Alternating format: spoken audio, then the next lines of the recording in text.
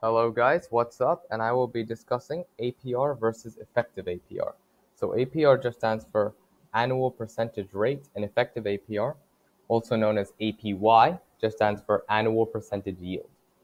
So let's say I was borrowing $5,000 and I had an annual percentage rate APR of 10%. So if I just paid 10% interest on this $5,000, I would have to pay $5,500 at the end of the year because it's annual. But it's actually not like this because APR compounds. So I'll explain what I mean by that. So on day one, we would pay $5,000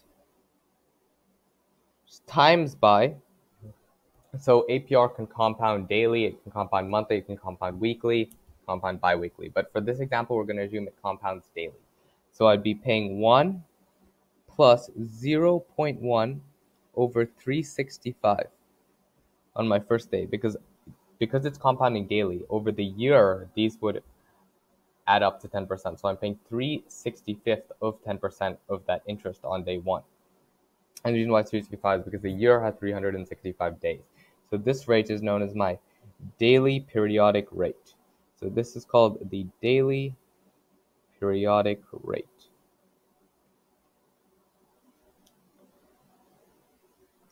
So on day two, I would end up paying 2 would equal 5,000. But now I would have to buy my daily periodic rate. So on day two, I would pay this. And times this again, because I'm paying the amount on day one times by this daily periodic rate again, because it's compounding. So times by 1 plus 0.1 over 365. And for day three, it would be again, because it's compounding based off of the previous amount. So how much would I be paying by day 365 once my loan is over? Well, by day 365, I'd be paying 5,000 times by my daily periodic rate. What's happening here? 1 plus 0.1 over 365 to the power of 365. Because it's going to compound 365 times. So let's see what difference this makes. So let's calculate how much I would be paying if I did this. So I would have 5,000 times by, let's calculate our daily periodic rate as a full number, like with a decimal. So 0.1 over 365. 1.000273973 to the power of 365. Once again, it's the same number. It's just our daily periodic rate expressed with a decimal as opposed to with a fraction.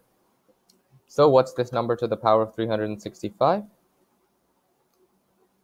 This is 5,000 times by 1.1051555782. Now, don't you notice that this number is not the same as this? So this percent is not the same as this percent over here, because this is actually 10.5%, 10.515% instead of just 10%, because it's compounding. So this percent, the percent that we're paying is 10.5%.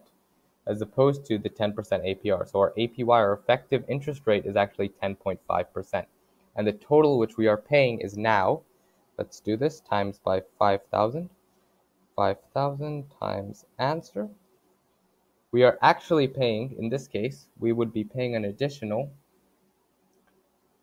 $552 with this. So we'd be paying $5,552 approximately. So we're paying an additional $52. Now, in this case, it wasn't such a big difference, but in some cases, it can be a massive difference because you're going to be borrowing more money. You may have a higher annual percentage rate and things like that. I hope this video helped.